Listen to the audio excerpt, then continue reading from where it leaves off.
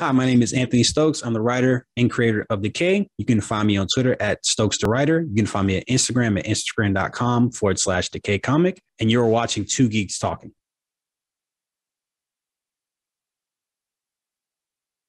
Good morning, afternoon, evening, everyone. Two Geeks Talking is an entertainment industry interview show where we interview the creative people from the comic, film, TV, movie, and video game industries. And of course, I'm your host, Kurt Sasso.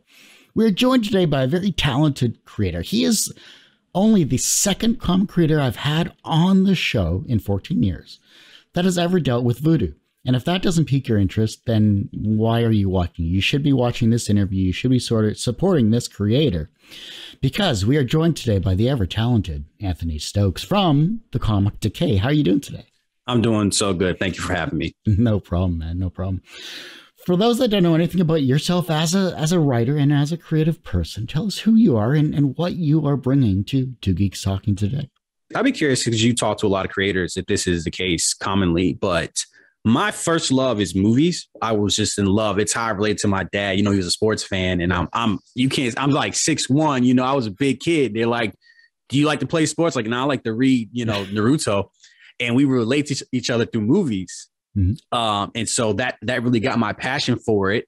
And I just been writing for a really long time, writing screenplays, TV pilots, and all that stuff, you know, amateur, nothing that ever got picked up. And then I had seen, I don't know when I got the idea for a comic. I read a lot of manga as well, like Naruto, One Piece as well. Okay. That's where I got my love for the visual medium. And I said, let me make a comic book. I would want to consider myself a storyteller, and I would hope that I could write on the best conditions in any medium. I think what I try to bring from my screenwriting is a lot of visual storytelling and an emphasis on good dialogue. And that's what I enjoyed about the actual reading through issues 1 and 2 that you happen to send me, which I greatly appreciate. I love the fact that you have great character development in a tight space of time, because 20 some odd pages is it's comic book normal, but to tell a story in that short of a time period is difficult. It can be difficult. You've definitely done a great job with the flow of the characters and the stories and the interactions. And you dive into some deeper topics as well, which I'm sure we'll talk about the themes going forward. But as a writer, you have to be creative. Like, I've dabbled in screenplays as well too. I've dabbled in producing short films and everything like that. So I love the fact that looking at the visual mediums of manga and comics and film, you know, to express yourself as a creative person is always a great thing to see. Yeah, I say genreless. I say storytelling is a language. So if you understand storytelling, you can really work in screenplays and write novels, and maybe not to the same success. There are definitely difficulties. I definitely made adjustments. I sent a script out to Brandon Owens, who wrote Arcana. Really good comic book. Shouts out to Brandon. And he said, look, brother, this is great dialogue, but it's way too much. And I was like, okay, cool. I had my script and I said, okay, if it doesn't need to be said, I'm not going to have him say it. And that did two things. It really made me lean on visual storytelling. And also, I don't like too many speech bubbles, too much text. And my comic book, I like, you know, you want to see the art, right? Well, it had a double effect. I mean, I'm paying for the art. I want people to see it. Why would I cover it up? I think it lended itself to being like, hopefully really atmospheric with the sparse dialogue. I hope that was achieved. It's the classic movie adage of show, don't tell. You have a single page of action is a single page of a script. So it works out well. And those that have studied film and television and comics as well, too, you understand that silence is sometimes the best form of showcasing what you need to show, rather than, like you said, covering it with dialogue. Yeah, and a lack of exposition was huge as well. I'm curious because some people miss some of the details. Their parents, his brother and sister. Mm-hmm. Did you figure out how their parents died from reading the comic book? For my limited time, I got to read it. That's true. For me, I think I would dive into the details a little more when I get a second read through. Okay. Because I was trying to get through the story and see the connections. So fair enough. A little bit of spoilers. So they're looking at above ground graves in New Orleans because of the water. The ground is too soft.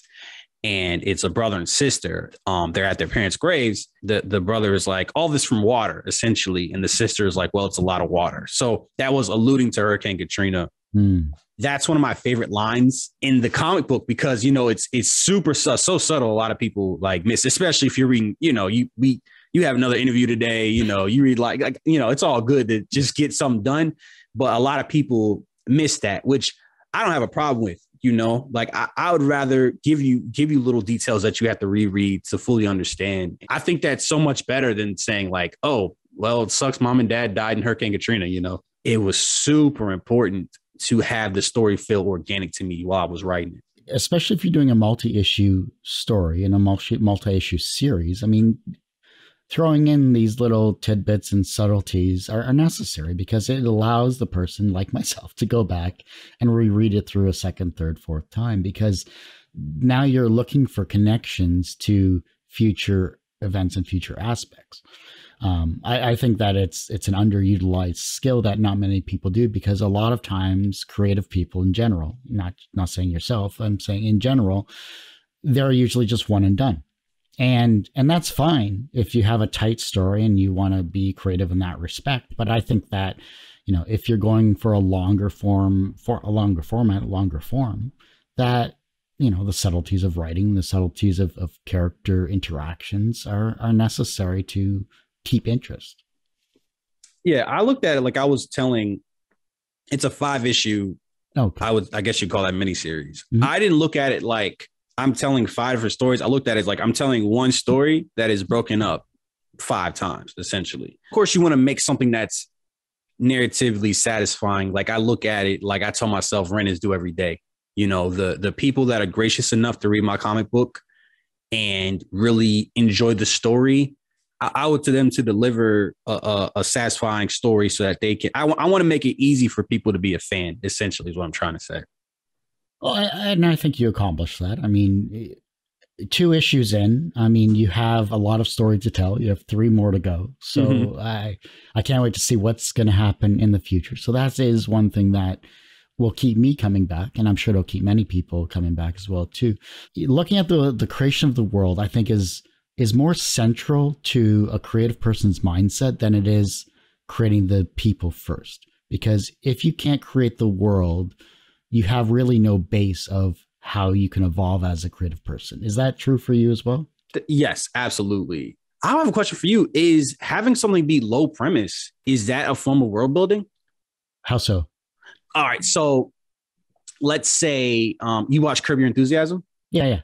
So that doesn't have like, that's just Larry David acting like a jackass, essentially. Yeah.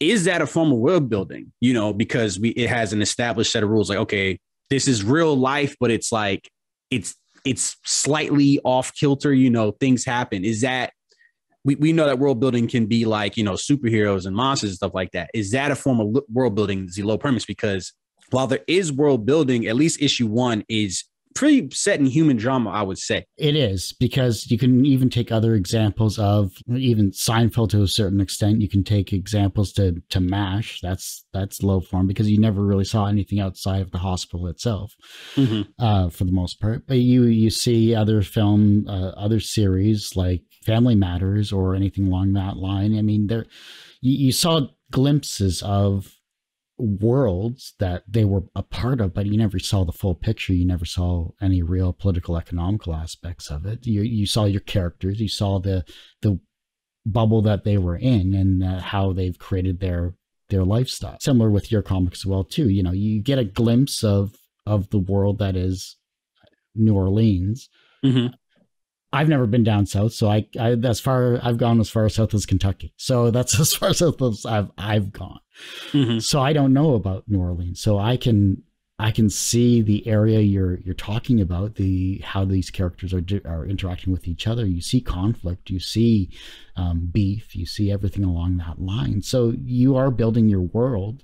We're just seeing a small glimpse of it. So yeah, it doesn't have to be superheroes and outer space and everything along that line, but the themes that you're drawing from the world you've created are definitely a part of this, and that's what makes your story interesting. Okay, good. Yeah, I think that's important for people to know that world building does include sometimes just our world, but slightly different. Yeah, for sure. the nameology, when it comes to the actual names of your characters themselves, I mean, you're rooted in reality, which is a good thing. You don't have to draw from some high elf fantasy type thing or whatever. How did you come up with the names of your characters? Because that I always find the most fascinating about yourself as a creative person. What's interesting is the main character isn't named in the first issue. I think only a couple of characters were named. It goes back to that natural storytelling. There are people, especially if you go, because there's a party. If you go to a party, there's parties and people that I've met that have a profound effect on me. Like, just think about what they said. I don't know their name. I didn't think I needed to say, hey, the main character's name is Decay. And it's kind of a pun. I wish I had a deeper kind of like thought process, but I guess that does say something about me, that character name is not a big emphasis for me personally. I'm worried more about the characters, not to say that you can't do both, right? You can actually character build and have somebody be an interesting name, but that was just not where my mental space was. And yeah, DK is basically a pun. Like, I don't know if I was doing it again, if I would name him that, but I was like, well, I got to name this guy something. DK, sure. You know, that's a good question. It's definitely a good question. What, the name question? The nameology is definitely a good question. That might be something I consider like going forward. And this is something I learned when I went back to school for film and art. And when it comes to script writing specifically, and you're well aware of it, a script is never really complete until you have the header title of your character name. You can have man 1, woman 2, man 2, etc., but it doesn't give you clear direction. It just gives you a placeholder. We were always forced to name our characters no matter how shitty the names were. We still had to name them no matter what, because that just set up, your guide of how your characters are going to actively interact. And maybe a name itself offers a different path that you maybe have not thought of when you initially started writing your scripts, because, DK, like you said, it was a joke at one point. But it's now the guide of your series, of your character that you're interacting. When you're pathing out your scripting, when it comes to the next couple of issues, though, that's your focal point for the most part. I mean, you obviously have offshoots here. But looking at the path from once you got this idea, how specifically did you get the idea, and how did it evolve into your current issues? I can't truly say, because it'd be I started from the ending. There's going to be a very grim ending for Decay. Okay. So I worked backwards from the mechanics, and it had to do with an undead. And I was like, okay, undead. I am a filmmaker at heart. I love comics, and I will make comics for the rest of my life, but I'm trying to make a movie, So I was like, all right, you get tax credits for filming in New Orleans, voodoo. Okay. And then I was like, I love Frankenstein, which is a huge influence. So I was like, okay, so it kind of came together. And then after that, it was kind of like, okay, I got to put these characters in a dangerous situation. Why? Okay, they're bartending at a party. Okay, there's an undead. Somebody has to interact with them. I said, okay, I'll make the sister a mortician. It kind of like unfolded very organically. I'm actually a little bit worried my next stories, like Decay kind of just, it almost just fell out of like the sky, and it fit, like the pieces fit so perfectly. I'm really nervous for my next projects that they won't fit as organic. Essentially, the undead led to the voodoo, which led to the New Orleans, and then that's how we got here. Don't look a gift horse when you get a nice, easy initial comic when it comes to putting out, especially Kickstarter campaign as well, too, which we haven't touched upon yet. And the fact that it's an organic story, like you said, those are usually the best, because they're an easy read. You have great art. You have, like I said, great characters earlier on, and you're going to make this into 5 issues. So I'd love to see it from beginning to end. Once you get your entire story put together, I'd love to see the interactions and the fan reactions, I should say, to what's been put together, especially those that are supporting you, and of course through this Kickstarter. No, absolutely. I'm definitely gonna do like a trade back, and that's gonna be my favorite campaign, where I just have to like put all the work together and then sell it again. Like I cannot wait. Well, have you ever done a Kickstarter before, though? I did for issue 1. Looking at issue 1 then, and your upcoming campaign, obviously in this current month, what mistakes did you make in the first one that you're like, I'm never going to do that shit? I did everything backwards. I'm discovering I want to make comic books, and I'm like, all right, I'm going to do a Kickstarter. I don't know where I got the idea for Kickstarter, but I knew it existed somewhere. So I did all the research in the world on how to do a Kickstarter. A lot of stuff is like, all right, you got to do this, that. And I was like, okay, I'm not going to do that. I'm not going to do add-ons. I'm not going to do my stretch goals. Were stuff that's all digital rewards. I had the Kickstarter stuff down, and honestly, there's not much different from issue 1 to 2. Full disclosure, I just hit copy and paste for issue 2, and then kind of like made adjustments and updated the photos and stuff like that. So I nailed that. The problem was with the actual making of a comic book. I did next to no research on that because there's so many resources about how to make a comic book, or how to make a Kickstarter. But I feel like there's a real lack of resources about how to make a comic book. It's like, I didn't know about margins. I was lucky to find out about media mail. I was very lucky to find that out. I'm working with Decay Issue 1. Look, you got to love all your children. Decay Issue 1 is definitely like good. I love it. I love the product, but it's rough around the edges, which I like because that gives you an opportunity to get better. And I do think Decay Issue 2 is better in every way, which is what you would want. I didn't know about exporting to CMYK, that printers can only print in CMYKs. I didn't know about printing margins. So I had to have somebody add like a black border to the JPEGs to make it fit the bleed area. That was the big thing. That cost me $300. I had to pay somebody to fix that. Now I know people, when I tell a story, like, oh, I would have done that for you for free. But I'm like, shit, I didn't know you 8 months ago. Where were you? I think there's so many resources out for a Kickstarter. And I hate when I see a Kickstarter that's kind of hastily thrown together, because I'm like, Kickstarter will tell you what to do, They'll give you articles. If you post a project Kickstarter and you're like, this is, I don't know. Hey, here's a bunch of links. Read this. We're not going to tell you what to do, but hey, this might be a good idea. Going from issue 1 to 2, the main thing was like the technical side, the boring stuff, like the margins and stuff like that. So a big point of emphasis for me in my creative process is I'm doing everything myself. Yeah. I'm not doing the art. The artist is Marcelo. He's amazing. I love that guy. And then my friend Stephen Koch, from Comics to Movies, he did the lettering. But everything else is me. So it's like self-distributed, it's self-published, edited, all that other stuff. So to me, my creative process is about being fluid. I think about what Bruce Lee said, like be water. It's like, I got to kind of turn into whatever I need to get my project out there. So when I said I had it backwards, I found my audience after issue 1 was released. Now, if I had released a Kickstarter for issue 1, I would have gotten way more money, way more shares. It was a learning thing. But now that I have the infrastructure, that I have the fans, I'm going to be way better off. So I just want everybody to be fluid. I want everybody to try to update their creative process and update their methods to make sure that they're doing the best thing for themselves and for their product. So then what's your creative kryptonite? Grammar. You were saying earlier about so I didn't go to film school. I don't have any formal training in writing. I'm almost entirely self-taught. When I discovered I wanted to make movies, really, I was a freshman in high school. I'd seen Superbad and Inglourious Basterds the same summer. I need to make these. This is what I want to do.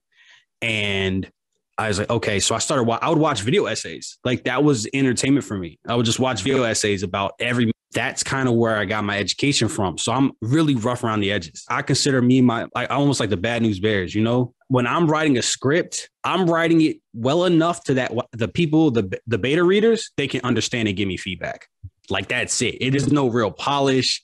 I'll have characters unnamed. Like, I'm just flying through because I want to get, like, I've had Decay written in its entirety for a year. Oh, wow. Yeah. So I work really fast. It's good for now. For now, that works. My friend complained about grammar. I don't care about grammar. I still, that's what editors are for. They worry about grammar. When I go to try to get some stuff published, when I try to take that next step into my career, hopefully then I will have to kind of go back and clean some stuff up. But what you were saying earlier about your teacher making you name every single character, I'm like, that's a great tool. to that's really interesting. Those are the kind of things that I think I could have picked up and from a film school. Little tips and little finesses that can definitely help the writing. Being self-taught is not a bad thing whatsoever, because you're learning from professionals that have already been in the industry for decades. Mm-hmm. And so because of that, you see the styles that you enjoy. Like the style from Superbad to Tarantino's Inglourious Bastards are two completely different styles. And because of that, like I told you, dialogue I'm obsessed with dialogue. I fucking love dialogue. So you get two different spectrums. You get the Judd Apatow, which is like really naturalistic, almost like a lot of improv, like real people talking. You get the opposite, where it's Tarantino, where it's pretty much a cartoon. That allowed me to, I'm gonna throw Aaron Sorkin in there too. That allowed me to be like, again, like shapeless, like genreless. I can write in any style of dialogue now. Like Decay Issue 1 and 2, Decay Issue 2 barely has any dialogue. My letterer knocked down the price. He was like, look, there's one speech bubble on this page. I'm not going to charge you the full 10. I was proud of myself that I love this thing. Like this, I love dialogue, but I can't even showcase it just yet. Like I can't even show, like, so it took a lot of discipline to get to that point. But being self-taught, it taught me to be self-sufficient. Yeah, was very important. And it really, I would say it put a chip on my shoulder. Like, I was like, man, I'm not getting the peer reviews. Even getting people to read scripts was this huge battle. Like, I just posted, like, somebody read a script. I want to get better. Somebody help me. And in the last couple of years, thankfully, people started reading it. And that gave me the confidence to keep going. I'm not knocking a formal education at all. I'm just telling, like, from my process, what I did. And I really wouldn't change anything. And I also did the masterclass. Yeah, I watched the masterclass. Awesome. Aaron Sorkin. Yeah, I have that too. Martin Scorsese did one. Yeah. There's one with Neil Gaiman. There's David Lynch as well too. Even the Aaron Sorkin one, I was like, look, I can watch this damn masterclass 100 times. I'm not going to be Aaron Sorkin. No. It's like, that's that innate talent is like almost godlike from my perspective of like, you started an entire genre of dialogue. Like him and Tarantino, it's like I'm just a mortal trying to like hopefully be if I could be a good imitation of Quentin Tarantino, that's money in the bank. Like that's like they're just so impressive. One thing I took away from Quentin Tarantino was his exposition is very subtle. It's very smooth. And when you get introduced to character in a Quentin Tarantino movie, you already know what they're about. From almost the first frame that they're introduced, the costumes tell a story. It's probably a character actor that you've seen before, like Pam Grier. It's John Travolta, Sam Jackson. Like we know it, and it's the music they listen to. And that was something I was like, because you said it's 28 pages. It's like, yeah, I'm trying to like maximize every page, and there are pages that are splash pages. Like I think. That was a conscious choice of like, okay, I need a splash page here. It can't be 9 panels. You got to like let people breathe. You got to show some of this art, some of this locale. We introduced the sister Jess in 1 page. And I'm hoping in that 1 page that you understand her. What can we get from that page? Like, okay, she's kind of morbid, but in a good way. Very nice, very plucky person. She works in a morgue. She's kind of off. Like we get that from 1 page along with the visual joke. Like that was super important to me to try to tell it so efficiently, especially when I can't do that. I'm paying by the page for the art, for the lettering, for the printing and et cetera. So that was a big point of emphasis. Yeah, I think for me, when you introduced the Jess character there, for sure, it was what really struck me was the care she took when it came to just even humanely like putting on lipstick to the body itself, and you felt the caring nature of that character just in 3 panels. I thought it was beautiful, truly. Yeah, it's supposed to be like a visual joke, like, oh, you think it's somebody put, and then it turns out that she's putting on a corpse. Even if the visual joke doesn't work, yeah, it's a lot of storytelling. It sets up so much. So that's my thing is, how can I squeeze as much information into visually? How can I squeeze as much information into 1 page as possible? So that when you do that, you can have a splash page. Like there's a couple of splash pages in Decay Issue 2 that I think are great. And it was like, I want people to take a breath, What'd you think about the pacing, by the way? It was fast. Yes. To be fair, it was super fast. This is literally the fastest I've been able to read a comic in a while, because a couple of reasons, and I'm sure you're well aware of it because you created it. Yeah. The lack of dialogue was not a bad thing. The action you can whip through in under 30 seconds. Because you're going bam, bam, bam, bam, bam, bam. The dialogue, as sparse as it was, still told the story. Your character interactions were still there, but it was a super fast. Other than the first couple of pages of issue 1, the rest just flew through. And it's not a bad thing. I think when you read it from issue 1 to issue 5, you'll understand that there's a lot more that we're not seeing yet. That's why I'm kind of reserving my judgment for the other 3 issues, because you have more story to tell, and I can tell that, but I want to see it. The pacing is a matter of taste. I'm not going to get mad. Like, look, like I said it's rough around the edges. Like, I'm very confident in my skills. Like, this is not my magnum opus, you know? I'm hoping this is the Reservoir Dogs to my later Pulp Fiction, you know, like that's what I'm hoping. So it's totally fine. If that's the worst thing about your comic book, that it's a brisk read, you know, I used to read manga Naruto. I'd flip through a volume of Naruto in like 20 minutes. So I guess I just kind of brought that, but I would rather it be that than like, damn, this has a lot of bubbles. Like, I got to read a lot. I was reading this. I'm in a lot of comic book groups, and this guy posted a 2-page side-by-side page, and it had like the entire left page was just speech bubbles, and then the second half of the second, like this half of this page to the left is just speech bubbles. And somebody was like, you got some comic in your novel. And I'm gonna tell that story every podcast because it was so true. You know, I'd rather it be a brisk read and you want more. And this wasn't intentional. That feeling of one, you can breeze through it, and then you can reread it and look for the nuances and look for the little moments and stuff like that. Also, that makes you want more. You know, it's like hopefully it's like eating a potato chip, you know, like theoretically, you know what I'm saying? So I think that's a completely fair criticism. The only thing that annoys me, I'm sure you understand, you talk to comic creators, more pages takes more money. Should I add more dialogue that I don't need to like increase should I add more pages? I got to pay, you know, you got to print by 4 pages. So I'm supposed to add 4 pages of stuff that I don't think is necessary. So you feel like you got your time's worth or your money's worth. I'm just not going to do that. It's not people in the comic book industry. It's people that don't even read comic books that I'm very grateful that, hey, thanks for picking this up. You do have a lack of perspective. From a business perspective, every book that you've ever picked up, whether it's a comic book or whether it's an actual novel or whether it's a self-help book, whatever the hell it is, it costs money to make. You're limited to what you can afford. You're limited to paying your artists and your inkers and everything along that line. You have a team that you are paying, and you're also paying to get the book published. Time is money. Time is a big thing too, because exactly. That 1 page takes a week. If that's the very worst thing, I'm like, man, I think I did a pretty good job for a debut, you know, because I've read comic books that are unfortunately like unreadable. And it's really sad because you're like, man, this art is great. And you covered it up with all this text, man. Like, you got to learn from your mistakes and other people's, at least what I would deem a mistake. So I'm not trying to be like dismissive or rude or anything. In your opinion, as a comic book writer, what is the most important quality of a writer for comics? And how does that translate to your own comic? Visual storytelling. At the end of the day, it's a visual medium.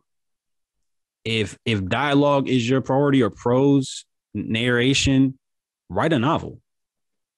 It's a harsh truth, you know? And some people don't mind that. Visual storytelling, and honestly, like, it works out better if you have more visual storytelling, you're paying your letter or less. I think that's the big thing. It takes work. That's not easy to understand visual storytelling. I mean, I've read some great... I mean, you pick up a Spider-Man from 1960, and what are they doing? I'm swinging through the city. I just got I got out of school. I got to go pick up Mary Jane.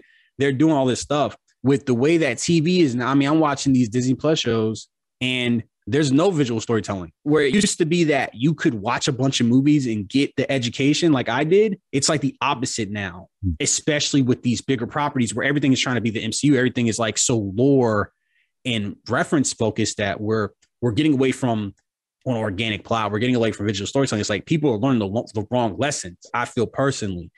And then they make their own thing and you're like, okay, but we have a luxury that novel writers don't, is that we can just show. Visually, we can show. That's a huge, every medium has its different assets, and you're not using the best asset of a comic book, which is the art, where you can construct anything of your imagination. You're not using it to its full advantage, which I think is unfortunate. So what was an early experience where you learned that language had power?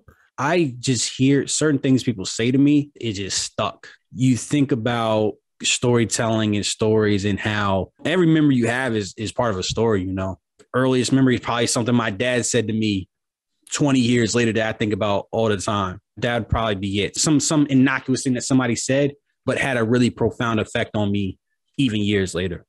I had two examples. I was driving around with my dad, and I told you my dad was a sports fan. He absolutely encouraged me to be good at education. He definitely wanted me to do sports. I was an overweight kid. I'm overweight now. Somebody was running like down the street. He's like, look at him. He wants it. Like he wants it so bad. 28. So that's at least 10 years. That's a principle that I think of to this day. That moment really drives me today because I definitely want to be a successful artist 100%. And then I was talking to my friend Melvin. I was working a bunch of dead end jobs. I just got laid off, labor job. It was like the worst job in the world. A lot of heavy lifting. I was trying to get into IT, which is what I do now. I had an IT boot camp the next day. He was like, everybody just wants something better for themselves. I don't know why that just affected me on such a personal level. Sometimes the most profound shit can just be so simple, you know? I was like, damn, like he's right. Nobody wants to be worse off. That was my mantra for like a couple months. Like everybody wants something better. I want something better for myself. If you don't change your location, if you don't change your mental attitude towards being creative in whatever shape or form that may be, whether it's video or writing or whatever, you know, you're not going to be able to experience the joy that you maybe had at a younger point in your life. So. I feel like I'm a grown kid. Like, to be honest, like it's still like, it's a shame that now entertainment, there's a frustration that comes. But when I go to a con, I don't know about your experience at a con. People are selling trinkets. They're selling Pop Funko dolls. Mm-hmm. They're selling art prints. Nobody's fucking selling comic books but me and like maybe two other people. It's like people look at you weird. Like, what are you doing here? Where's the fucking dolls at? Entertainment has become so it's so based in consumerism at this point. I don't have that love that I once had. Like when Avengers first came out, it was like, this is something new. And I'm a reference to MCU because that's what's hot. You know, like why avoid it? You know, we can't fight at this point. The Avengers came out, it was hot, and there were other movies around. And now it feels like, all right, we're taking the bargain bin bits from Avengers and we're going to throw it up there. And it's kind of frustrating. So I'm like, man, like me and my peers are telling real stories, you know. Yeah. We don't have a box of references to make to entertain people. We got to use our brains and our creativity.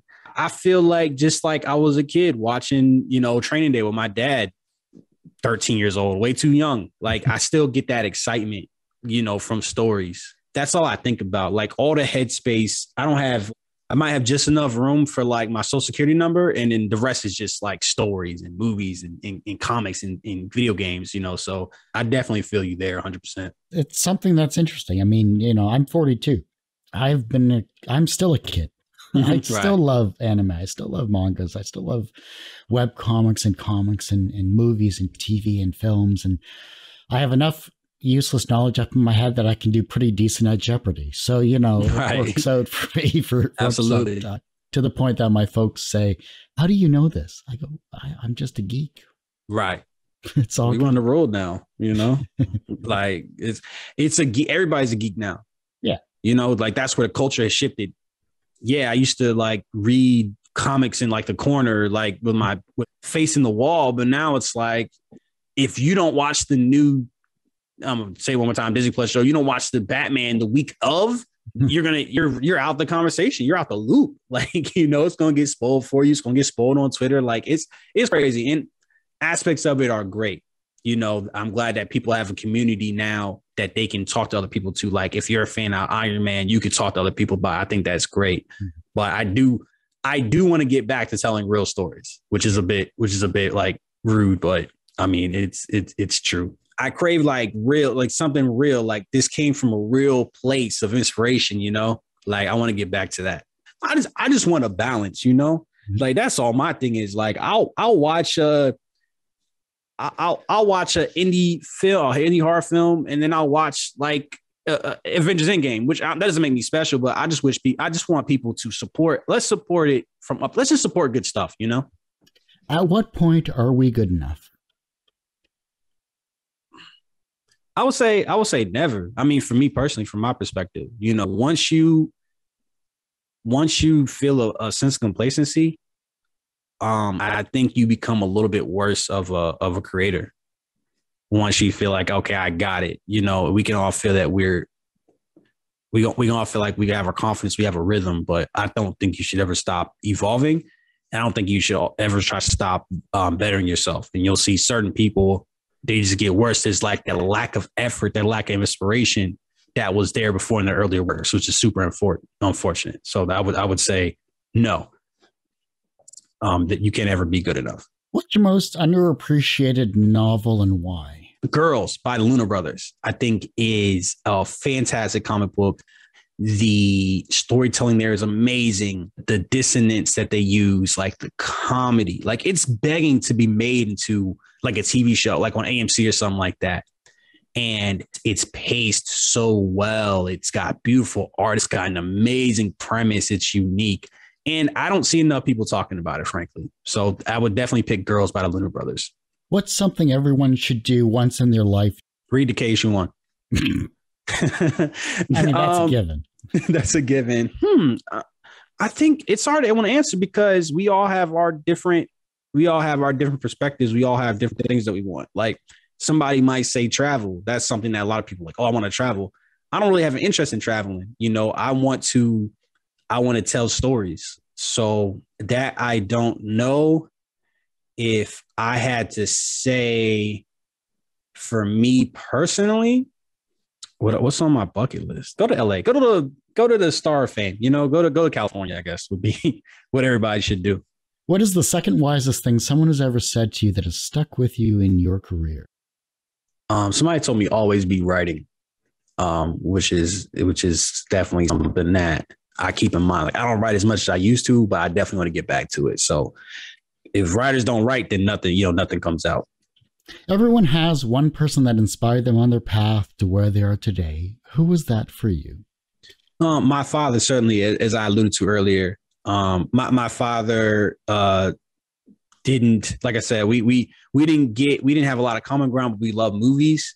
And so my drive to make movies comes from my relationship with him 100%. From a professional perspective, you have created 2 issues. You have 3 more in the pipe that are eventually going to be created, which I can't wait to see for Decay. Do you consider yourself personally successful? No, I would not. I think by other people's definition, yes. But me, I am not. Until I have a movie in theaters, I wouldn't consider myself a success. The reverse of success is failure. How do you deal with your failures? I immediately look like failure hurts. So I watch a lot of sports now. I didn't back when I was younger, but now I'm obsessed with sports. And I look at athletes and it's like they're motivated. The great ones are motivated by like the pain of failure. So whenever I feel like I failed, I don't like feeling like that. You know, that's the worst feeling in the world to me. So immediately I assess, like, for example, a simple example is earlier I said that when I was getting my comic book ready, I got 2 pages from 2 variant artists and I had the main comic book and all the margins were different. And I had to pay somebody $300 to fix the margins. And that stung because that took more time. That stung because the guy who was doing it basically called me an idiot in not so many words. And it stung because it costs money. So it was after that I was like, all right, I'm talking to every art. Here's a template, So that's just an example. We got to adapt. If you're going to keep doing the same thing over and over again, you're going to keep getting the same results essentially. Like I'm always trying to find a better way to do something, a more efficient way to do something. You should meet failure with like adaptation or a self-assessment, I would say. The younger generation is looking at your work and they're becoming inspired to be creative in their own way, whether it's as a comic writer or another creative person in whatever field they decide to become. How can they inspire the generation that follows them? I would just say make a good product. That's what's gonna last, and that's what's gonna go through the zeitgeist. Something that's genuinely good. Something that inspires people, something that's going to be inspired, something that's somebody going to put a whole lot of work and a whole lot of creativity into. What is the title of your film, of your life, and what is the soundtrack? Never Been Loved would be the title that I would have for my for my movie. I thought about that yesterday, literally. The soundtrack would be I love Kendrick Lamar, like Good Kid, Mad City. It's such a great fucking album. Like it's so good. That would be it right there. Well, Anthony, I do hate to say it, but that ends this particular episode of Two Geeks Talking. Before I let you go, where can we find you? How can we support you? And of course, I'll throw up the Kickstarter link in the show notes down below. Absolutely. So the Kickstarter, any help is definitely appreciated. I want to keep making these stories. I want to take that money and reinvest it in resources. You can find me on Twitter at Stokes or Writer. You can find me on Instagram at Instagram.com/Decay Comic. And also you can find my website at decaycomic.com. Well, like I said, that ends this particular episode of Two Geeks Talking. You can, of course, find this interview and 1,000+ others on our website, tgtmedia.com or twogeekstalking.com. And, of course, our YouTube channel, which is a lot more updated than our website because I'm only one person as well, which is youtube.com/TGTmedia. And as I say every week, everyone has a story to tell. It's up to me to help bring that out. Thanks for listening, watching on Two Geeks.